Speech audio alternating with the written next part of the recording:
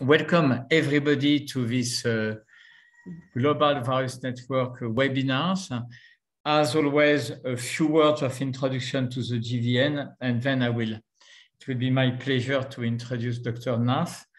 So, as most of you are aware of, Global Virus Network is a network now of about 70 research centers worldwide and 11 affiliates created in 2011 by Bob Gallo and William Hall. And this is really a network which is science-driven, independent, international, and which activities are focused on research with various task force, on education and training with the GVN Academy, and on advocacy communication. And these webinars are an important part of our activities. So this is the context. So today it's really my great pleasure to introduce Dr. Avindra Nath. Dr. Nath is the clinical director of the National Institute of Neurological Disorders and Stroke at NIH. He's also chief of the section of infections of the nervous system and director of the Transnational Center for Neurological Science. Dr. Nath has been educated in India and then at Texas, at the University of Texas in Galveston. Then he had a number of fellowships and increasingly important positions, the University of Manitoba, then Kentucky. Then he joined Johns Hopkins. And finally, from 2011, he's at NIH, and I mentioned his position. Dr. Nath is an excellent example of what a physician scientist, when excellent, can achieve. He's focused on neuroimmunology, neurovirology. He has been investigating the neurological consequences of many viruses, including Zika, Ebola, also endogenous retroviruses, and also nowadays SARS-CoV-2. So he has received a lot of important awards and recognitions. So it's my great pleasure today to welcome him and to listen to this lecture. Thank you so much, Dr. Nath. Thank you for that very, very kind introduction. I'm delighted to have the opportunity to present to you on the neurological complications of COVID. And so I'll plan on talking for about 30 to 40 minutes and then hope to engage you in a discussion. Okay, so let's see. I'm gonna share my slides again.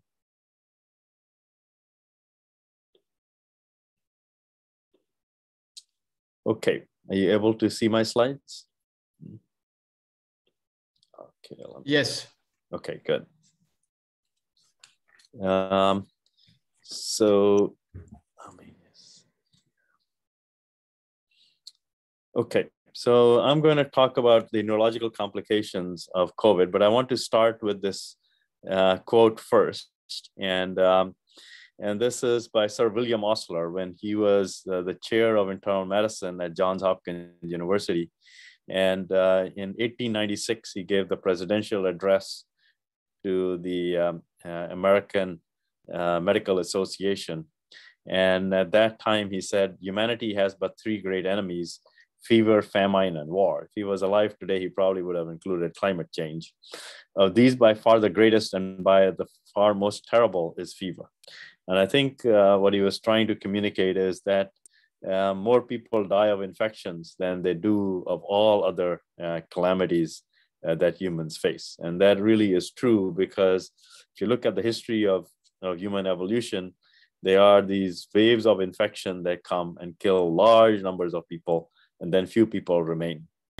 And this is a picture not from that long ago. It's at the time of the AIDS pandemic. And you can see that when you have a pandemic of that large in nature, it causes a lot of social unrest, not unlike what we're seeing today.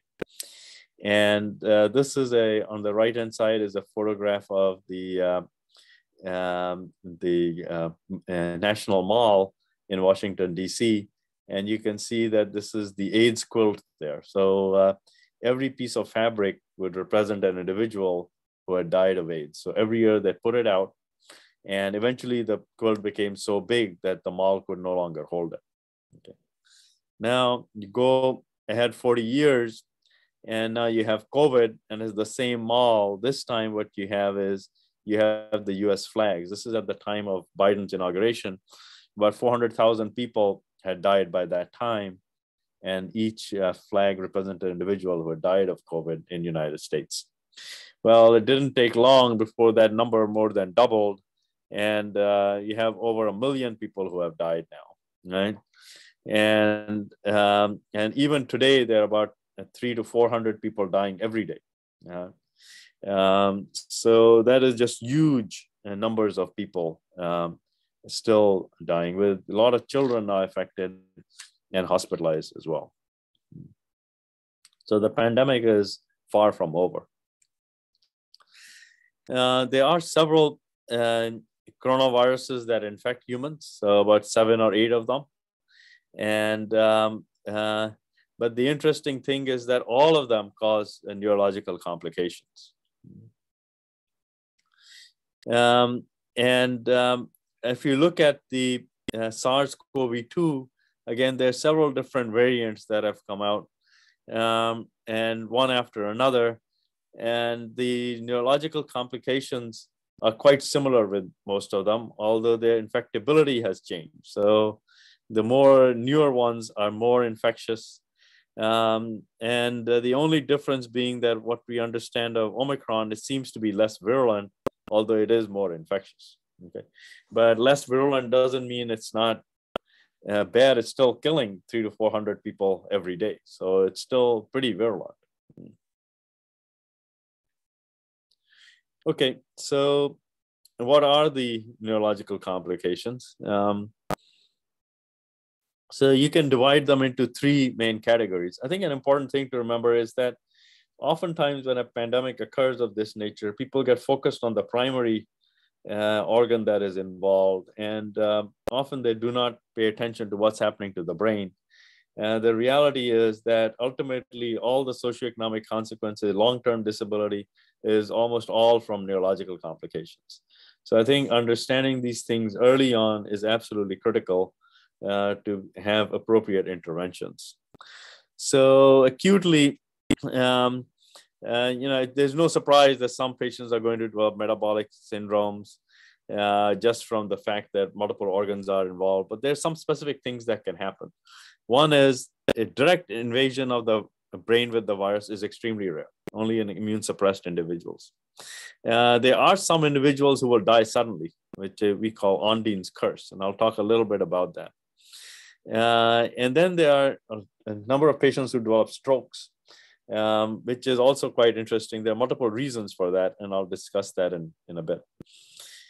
Then there are a whole host of inflammatory syndromes that occur in the subacute phase, and acute disseminated encephalomyelitis and necrotizing hemorrhagic encephalopathy. These things are quite common with almost all types of infection. But what is unique here is this multi-inflammatory syndrome that occurs largely in children, but also in adults. And then I'm going to spend a fair bit of time talking about long COVID. So what I want to convince you is that a lot of these complications you see are the common theme behind it is really vascular injury by the virus. So if you look at the different types of strokes that occur, it's quite interesting that patients will develop cerebral infarcts, but what is interesting is that you can see infarcts on both sides of the brain. That is extremely unusual, okay? So at the same time, you can have multiple blood vessels that can get occluded, and not only to the brain, but also to other organ systems and deep vein thrombosis, pulmonary embolism, all at the same time as the cerebral infarct that occurs in the brain. So if a patient comes with a syndrome suggestive of vascular occlusion of one organ system, you got to look very extensively because they may have other occlusions as well. Some patients will develop these microhemorrhages. We think that they're, at least in some of them, they're related to ECMO, use of ECMO. But there are some others that will develop spontaneous microbleeds as well. But this external heart-lung machine that is used in these patients is probably responsible for some of these microhemorrhages. Some patients can develop thromboses of the venous system as well. So that's another thing to be quite cognizant of. Now, if you look at these neurological complications, one often thinks that, okay, the respiratory manifestations are going to be first and then followed by neurological complications, but that's not really true. There are a number of these neurological complications that can actually be the presenting feature of the infection, and the respiratory symptoms may then trail by a few days. And so, as you can see here, the cardiovascular manifestations, delirium, the psychiatric manifestations, a number of these things can occur before the onset of the respiratory symptoms. So I told you, what about the stroke? So why are these patients developing all these vascular complications? So one possibility is they have a coagulopathy. And this study here looked at antiphospholipid antibodies from University of Michigan, and they claimed that nearly half of their patients had antiphospholipid antibodies. And about 30% of them had greater than 40 units, which is extremely high titers.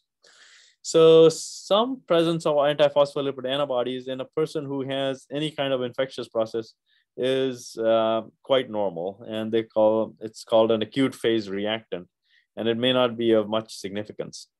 However, if the titers are very high, and what these researchers did was they took these antibodies and then put them in mice and showed that it was causing a coagulopathy, suggesting that yes, these antibodies are of pathogenic significance.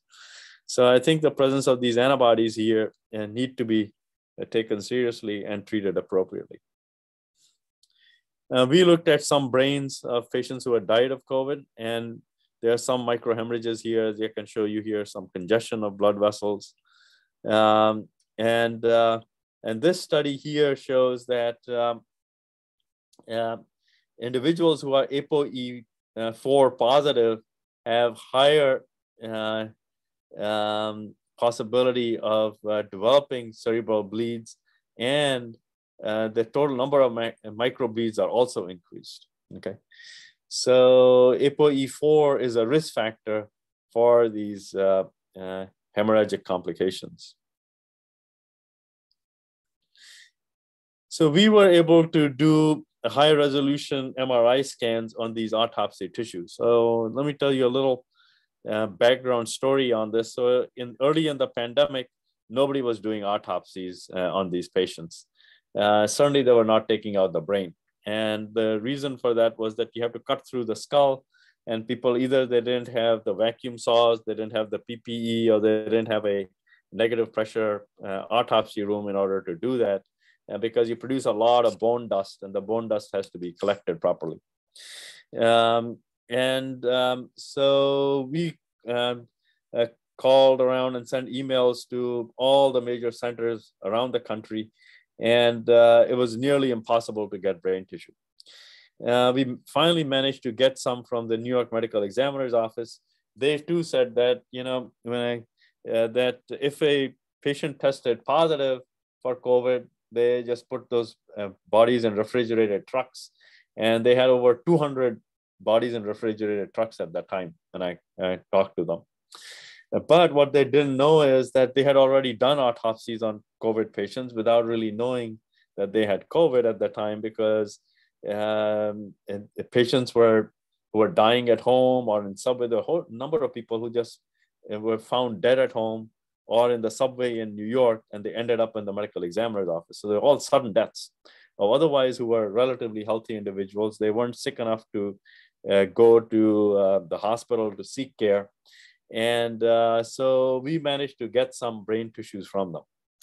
And what we did was we put them through these 7 Tesla scanners, pretty high resolution, and we also put them through an 11 Tesla scanner. So here is through a 7 Tesla scanner, and we took microsections all the way throughout this brain, because during the early part of the pandemic, all the NIH was shut down, everybody was at home, and the only people who were doing COVID research were allowed to come in. So our MRI researchers were more than happy to put some brains through their scanner just so that they had an opportunity to come back to work. But here, what we found is you can see, this is the pons and this is the blood vessel here. It has 3 different types of pathologies in that one single blood vessel. You see the wall of the blood vessel is thickened. Okay, so that's abnormal. You see in the middle, there's a small clot sitting there. It's a microclot, microthrombosis. And that same blood vessel cut in a different plane at the bottom, where you see this arrow, you can see that here, there's a microhemorrhage. So you have 3 different pathologies in the same, let me get a pointer here.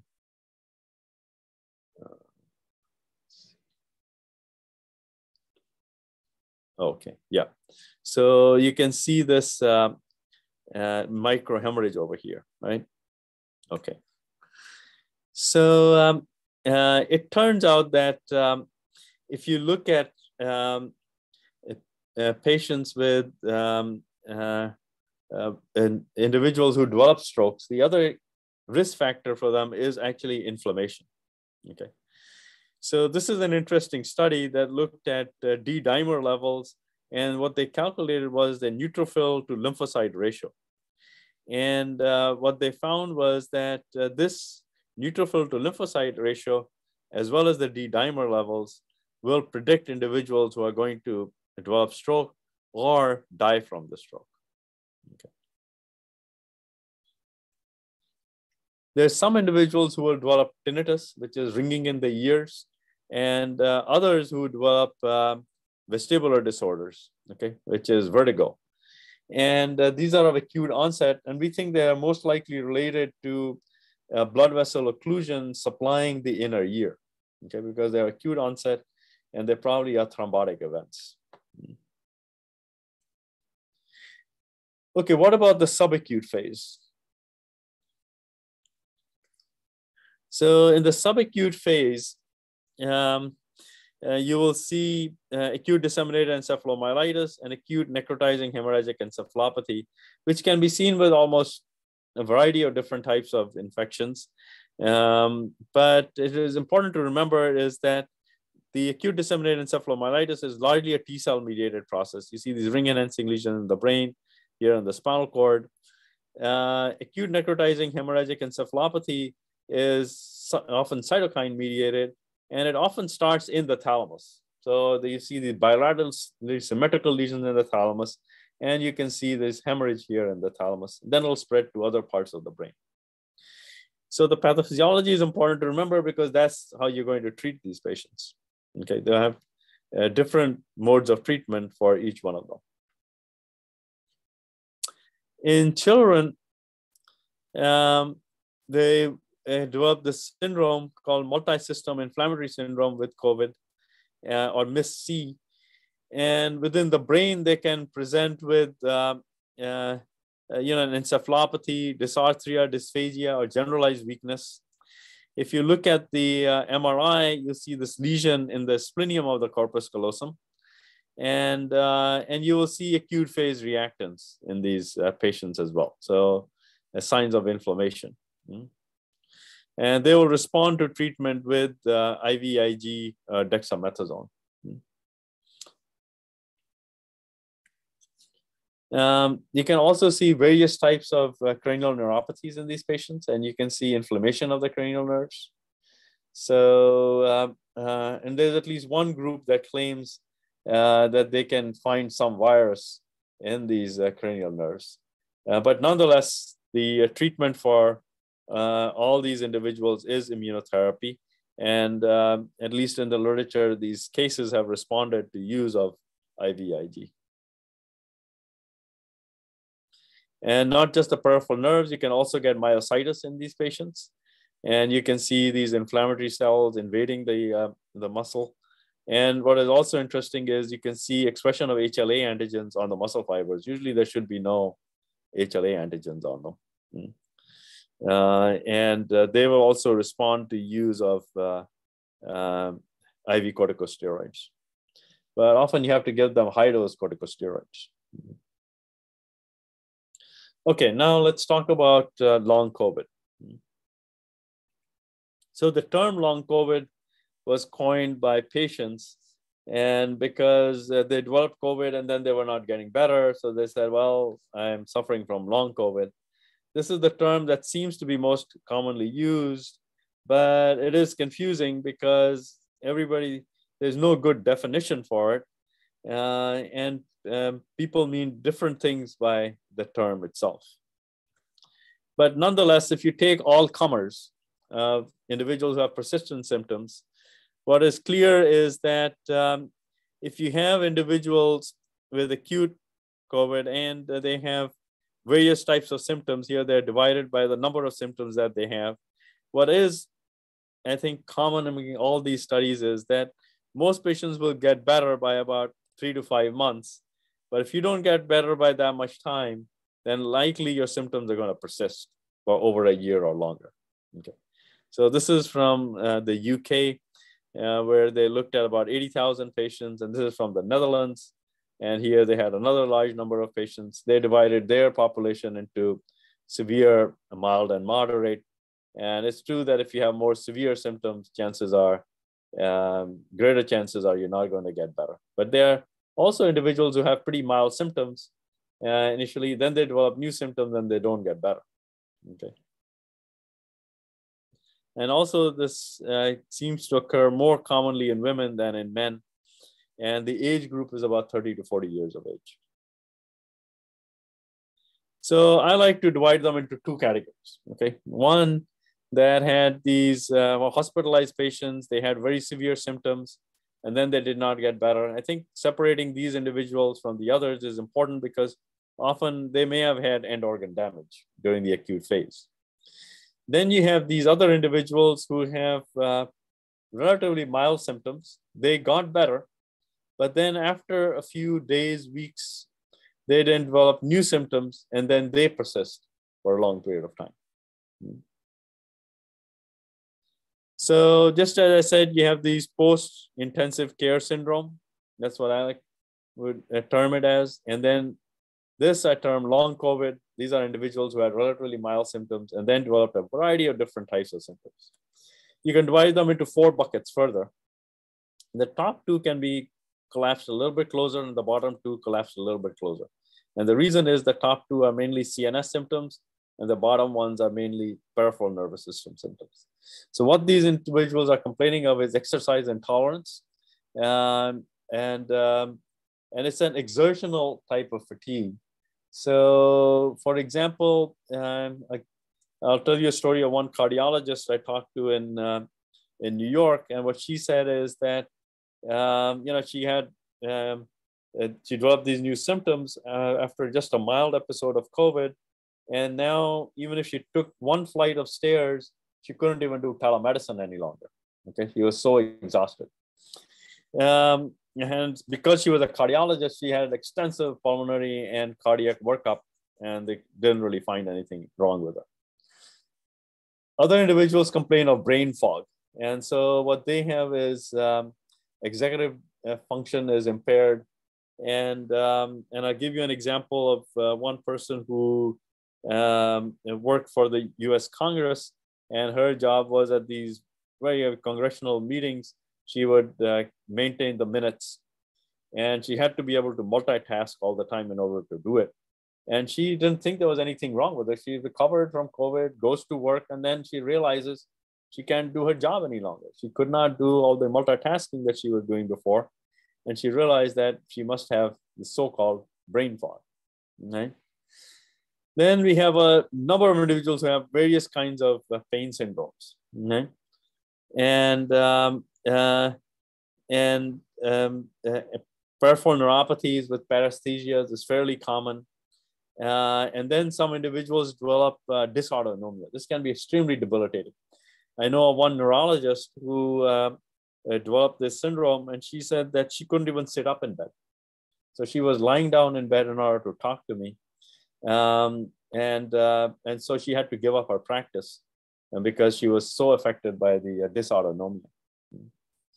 Eventually, we treated her with IVIG. She took several courses, but she got better. Also, some individuals will develop a depression or psychosis for the very first time in their life. So I'll tell you a story of an NIH employee. He was in his 50s, no reason to get depressed. All of a sudden after COVID, he says he went and got himself admitted to the emergency room because he was afraid he was going to kill himself, right? And so he got afraid of himself, he says. He was in the hospital for over a month, and then eventually got treated, and now he's back to work.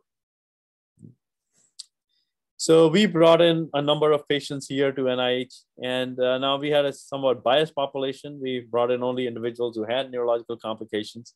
And what we found was that 100% of them had cognitive dysfunction and this fatigue, right? And then variable numbers of individuals had all these other symptoms as well on top of that.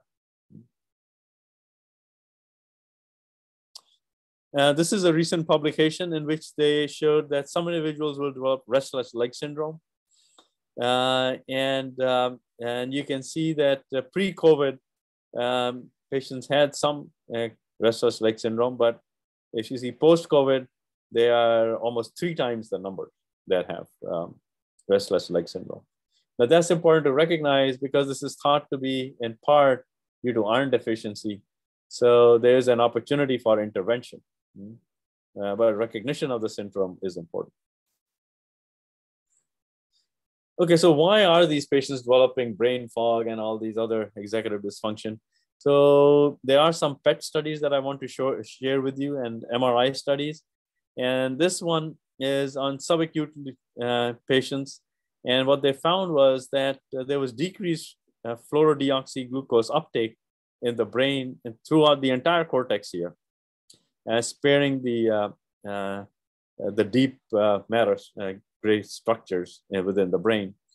And you can see this decreased uptake here, suggesting that there is some diffuse cortical dysfunction. Now, this is another study. Here they looked at more focal abnormalities. And what they found was that there are some temporal areas over here within the brain, at the base of the brain, and the brain stem, where they found decreased metabolic activity. And I think that is important because I'm going to show you in subsequent pathology that the base of the brain and the brain stem are much more involved than other parts of the brain. Okay. This is a very interesting study from the UK Biobank. And here, before COVID, they'd been following a large population of individuals with the serial MRI scans and cognitive testing. So when COVID hit, they had an opportunity to see how many individuals from their cohort developed had COVID, and then look at their MRI scans to see if there were any changes that may have occurred in that population. So they had a total population of about 400 individuals who had developed COVID and a similar number of controls who did not. Okay. And when they looked at their MRI scans and then compared them by age, they found that the total intracranial volume was decreased in these individuals who had developed COVID. And if you were older, the worse it was. Okay. They also looked at the left parahippocampal gyrus, and they found the same thing over there too. That in general, all the COVID patients had lower volume, and the older you are, the worse it is. And they also looked at this one neurocognitive testing, and they found that that was also worse in individuals who had COVID. Okay. So the bottom line is that whatever you do not get old. Okay, so when you look at all these changes, the question is, where is the virus? I mean, initially we thought that, you know, you have this viral infection, developing these neurological complications. Surely this has to be driven by the virus, right? And there are a lot of reasons to think so. I mean, if you look at where is the virus is sitting in the nasal mucosa, and there's tons of virus coming out of the nasal mucosa. And what separates the nasal mucosa from the brain is this very thin piece of bone, which is called the cribriform plate. And it's called cribriform because it has a lot of holes in it. And through those holes, you have nerves, blood vessels, all kinds of things passing through them. So, however, the virus doesn't infect the nerves. What it infects are these support cells, which are called the sustentacular cells. And these cells get infected, there's swelling, and they can compromise the function of the neurons, causing anosmia. But the virus never enters the olfactory nerve itself. And in fact, if you look at this EM picture over here, what you will see is there are all these viral particles here. So there's huge amounts of virus in the nasal mucosa. And if you look at if you try to look for virus in the tissues itself, you find that most of the virus here is sitting in the nasal mucosa. Very rarely do you find it in the olfactory bulb, okay? And when you do find it, you find very small amounts of virus there. So we looked at our cases and we did very extensive amounts of, immunostaining, PCR, all kinds of other techniques to look for the virus. And we weren't able to convince ourselves that we found virus in the autopsy tissues. There are others who have detected virus, and but when they find it, they find very, very small amounts of virus, or they find it very rarely, okay? So this is another study from our colleagues here at NIH, and they found that very small amounts of virus could be found when they ground up these tissues, okay? So for example, the most virus they found was in respiratory tracts, but here they have some tissues that are greater than 31 days since the acute onset of the infection. Now, these are all autopsy studies here. And you can see that within the brain, they found very, very small amounts of virus, okay? So the significance of this is not entirely clear, okay? When we looked at the brain tissues, here we did put this through an 11 Tesla scanner, and you can see the incredible detailed anatomy of the brainstem here. And we immunostained it for fibrinogen because fibrinogen should never enter the brain. It's such a large protein, it should always stay within the blood vessel itself. Instead, we found that around the blood vessel, there's loss of fibrinogen here. And the further away you go from the blood vessel, the less it gets. But there's huge amounts of fibrinogen leaking into the pons, also into the olfactory bulb. You can see lots of fibrinogen here in the olfactory bulb. When you looked at the blood vessels closely, we found that there are a lot of platelets just sticking to the blood vessel, okay? So all these brown cells are activated platelets. Some blood vessels are totally occluded. So it's no surprise that these patients develop infarcts. I also want to draw your attention to is that most of this pathology is in the hindbrain, although you do find it in all parts of the brain. We then looked at the blood vessels more closely to try and see what kind of pathology they have. And this is a control brain on top, and this is from a COVID patient. And what we found is that on the endothelial cells, there are this adhesion molecule expressed in very large amounts. So the adhesion molecule expressed in large amounts, what's going to adhere is the platelets. So it's no surprise that the platelets adhere over here. But why is it being expressed? We find that there's complement stuck to it as well. And so you had complement 1, 4, and we also found IgG and IgM on there as well. So we think that it's an antibody-mediated process that is activating the classical cascade, leading to expression of adhesion molecules, okay? So if that causes compromise of the endothelial cells and leakage of fibrinogen, then what you will get is macrophages that are going to come in order to clean up the mess. So there's no surprise that in perivascular regions, we find a lot of macrophages over here, okay? And if you look at it, there's a very good correlation between detection of macrophages and the amount of fibrinogen. We also find astrocytes in the perivascular space here, but we almost never find T cells, very, very few T cells. If this was a viral encephalitis, you would find a lot of T cells, but there are hardly any T cells in the brain. So this is the best images we could find. And when you do find the T cells, they're in the perivascular regions, not in the parenchyma. Now, this is a very interesting study that just got published, and it's in medRxiv. These are case reports of only 2 individuals. But what is interesting is that they use this very interesting PET ligand, and this PET ligand binds to activated microglia. Now, at the bottom are healthy controls. On the top are these 2 patients.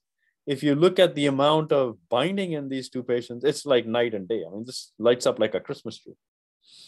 And there's just huge amounts of microglial cell activation throughout the brain of these patients with long COVID, suggesting persistent glial cell activation throughout the brain. There are other studies to support this kind of observation. This is a study from a group in Germany, and what they looked at, they did single cell sequencing from cells in the spinal fluid, and what they found is that in patients with the so-called neuro-COVID, they have this mono2, which is a very aggressive, dedifferentiated form of monocytes that are extremely active, okay? And they found that the interferon responses were actually decreased in these individuals, and the T cells were exhausted. So the combination here is pretty bad because you have exhausted T cells and interferon responses also decreased, but you have very active macrophages. Okay, so I showed you that there was microglial cell activation. We find that there's a lot of pathology in the brainstem. Again, here on an 11 Tesla scanner, you can see the medulla, all these nuclei in the medulla they could never see in any other kind of MRI technique. And so we homed in into each of these nuclei. And the reason I was interested in that is at that time, because I told you a lot of the brains that we got for individuals who were found dead at home. So I said, if they died, there are 2 possibilities. Either it's a cardiac abnormality or a brainstem abnormality. So I wanted to look at the pre-Bartzinger complex because that is what controls the respiration. What I found was that there was a lot of microglial cell activation in the brainstem. And when I looked at the pre-Bartzinger complex, the neurons were actually atrophic. So you can see on this H&E staining here, this neuron is atrophic, and you can see microglia around them. So this phenomenon is called neuronophagia. So one possibility is that these individuals lost their respiratory drive. It can occur during sleep, and then they die during sleep, and it's called Ondine's curse. This is an interesting study whereby these individuals looked at amyloid beta peptide levels and APP levels in the CSF of individuals who had neurological syndromes from COVID. And what they found is the levels are decreased. Levels are decreased very similar to what you see in Alzheimer's patients because that suggests that the amyloid is accumulating in the brain and not leaking into the CSF. They also found that neurofilament levels were increased in these patients, suggesting ongoing neuronal damage. So this is of concerning because people are worried that these individuals who are surviving of COVID, is it possible that we may end up accelerating Alzheimer's and Parkinson's disease?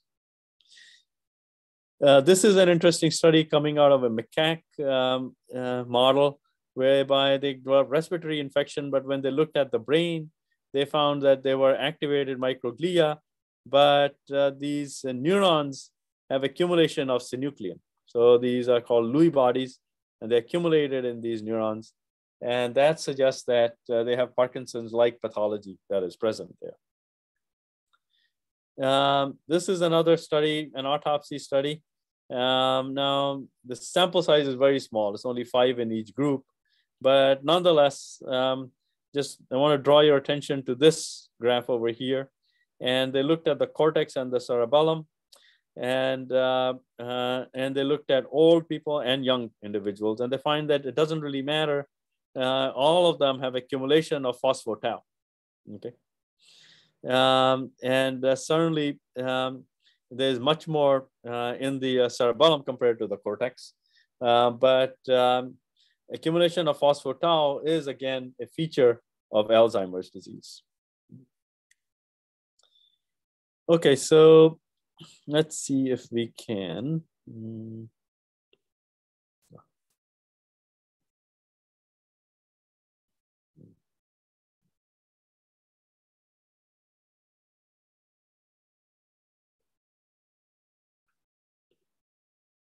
Okay. So this is the summary of we think what is happening is that you have these antibodies that target the endothelial cells. There's damage occurring. You get macrophages that are coming in. There's leakage of all these cytokines as well over here. You get the plasma proteins coming in, some microhemorrhages at the same time. These microglia get activated, and then they chew up these neurons, leading to neuronal injury, called neuronophagia here. So I think that's our hypothesis as to how the cascade of events is causing long COVID.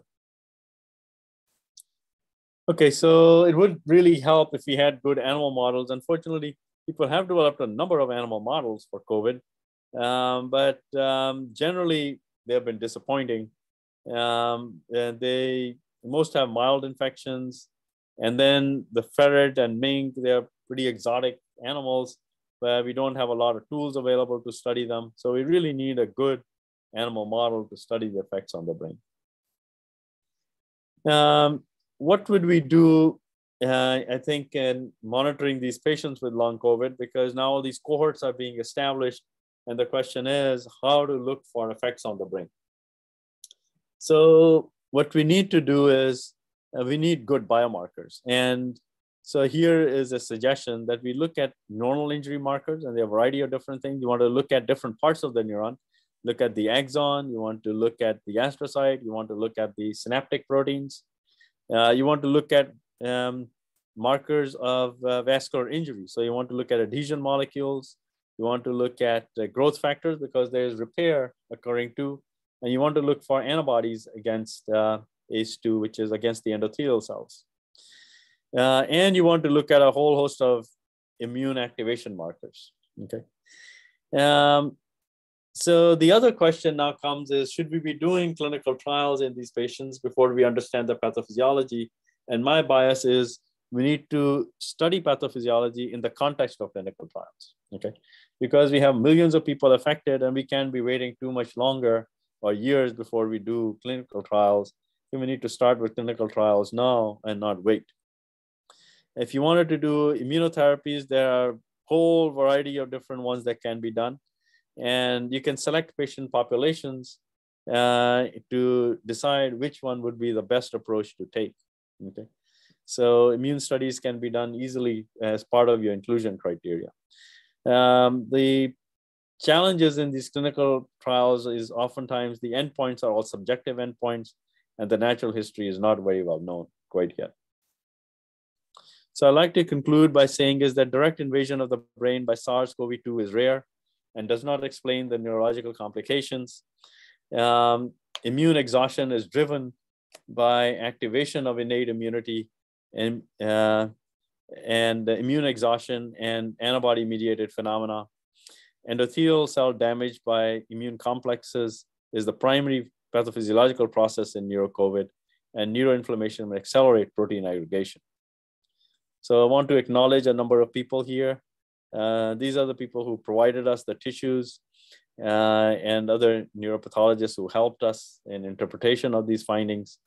Serena and I wrote the review in Science and the cartoon that I showed you, we put together.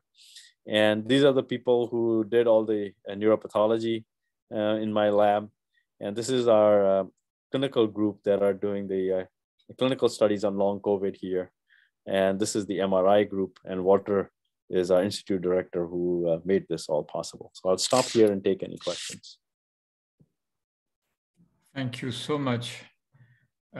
Maybe we can stop sharing the slides. Yes. And then we can start the... Thank you so much, Dr. Nath. That was great. And well, I would say both fascinating and also frightening, but that's the reality, and that's what we have to face.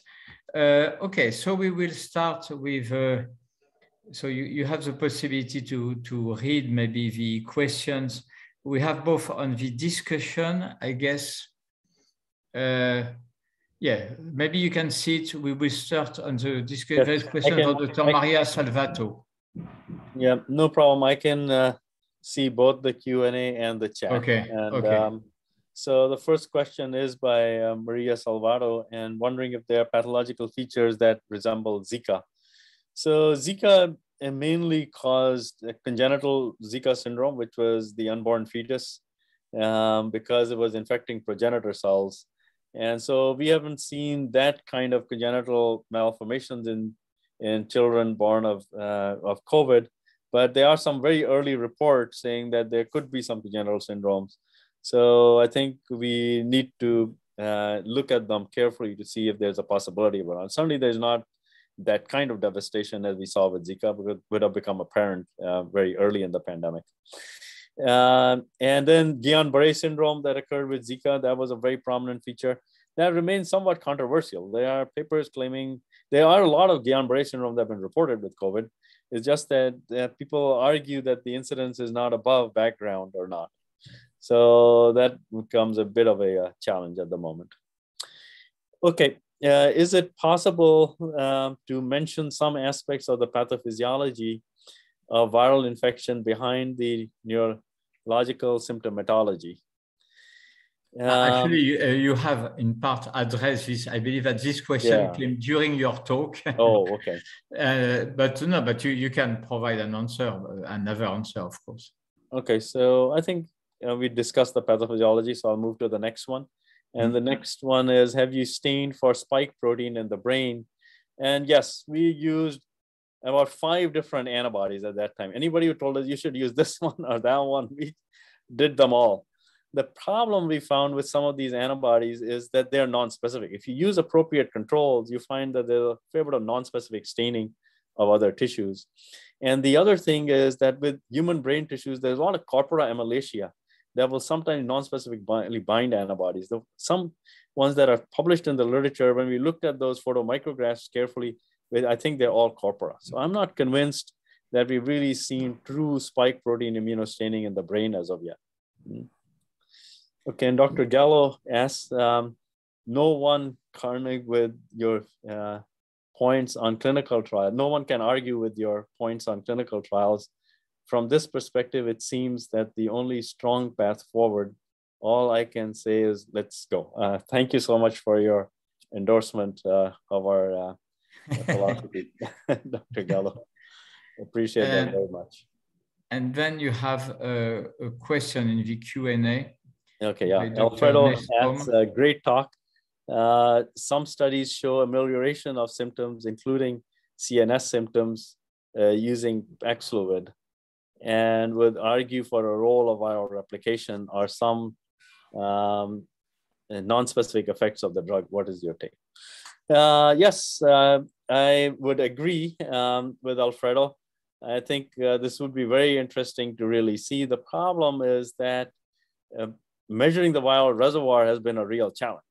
So it's quite possible you have small bits of virus stuck someplace, and maybe there's restricted viral replication taking place in the gut or lymph nodes or in the respiratory tract. We don't really know. But if one could somehow get at the viral reservoir, I think that would be very, very revealing. But you're absolutely right. I think the possibility that there could be some viral reservoir cannot be excluded. And I think one needs to consider that among all the other possibilities. One possibility might be to look at immune suppressed individuals who develop long COVID. The chances of finding a viral reservoir there may be much better. Maybe to follow up on this question, Dr. Nath, and I know it's a fashionable topic, but any ideas on the impact of gut microbiome? Okay, yes. So yes, gut microbiome is involved in everything. So any immune-mediated disorder somehow is involved with the gut. I mean, the gut is very fascinating. I think getting at it is a problem because, there are just so many variables when you look at the gut microbiome that implicating it in a particular disease is very difficult. And then there are geographic differences, there are dietary differences, and so, but as a potential hypothesis, it's very, very attractive. I mean, there are lots of them, and all your lymphoid system is sitting right in the gut itself. And leaky gut can do all kinds of things. You can just give an animal LPS, for example, and you get microglial cell activation in the brain. So it certainly has to be part of the equation. Yeah. And are you aware of that during all these clinical studies you have been referring to and the prospective studies which are being organized, do they consider collecting the stools and analyzing the... Yes. So there are a number of people collecting stools. We are doing that too. Okay. So we are bringing in a cohort of patients. There's a small cohort, but we'll be doing very extensive study on any biological material that can be collected in a live patient. We're going to collect them all. Sure. So, even if it is not intuitively obvious what we can use them for, we're going to collect them nonetheless. Because going back for the samples is so hard that you might as well collect more than instead of less, Okay. I do not see other question. I have another question, and I do appreciate the difference between the antibodies you have mentioned, anti-phospholipids and so, and the anti-interferon antibodies, which have been described by the group Casanova. So I do appreciate that these are not the same, but I mean, in their studies with correlation between these autoantibodies and severity and so on, was there anything also connected to the severity of brain lesions or follow-up on long COVID? I don't know. Yeah, so there's a group at UCSF that showed presence of autoantibodies to brain antigens in 2 or 3 cases with psychotic symptoms. But if you look at those autoantibodies, they're staining huge amounts of these brain cells. So what I worry about is that, you can get polyclonal B cell activation with almost any kind of infection. And so low titer autoantibodies are very common. And so one has to be very careful before you implicate these things. You really have to show that the antibodies are of pathophysiological significance and that they're present at high titers. Because if you just look at patients who have stroke or head trauma, and you'll find autoantibodies. But we don't think that the autoantibodies are causing damage to the brain. And most often they're also to intracellular antigens. That's the other thing. These autoantibodies to intracellular antigens most often are just epiphenomenon. They don't really do anything. So I think sorting out the autoantibody is not an easy task, and most people end up overcalling them. Okay.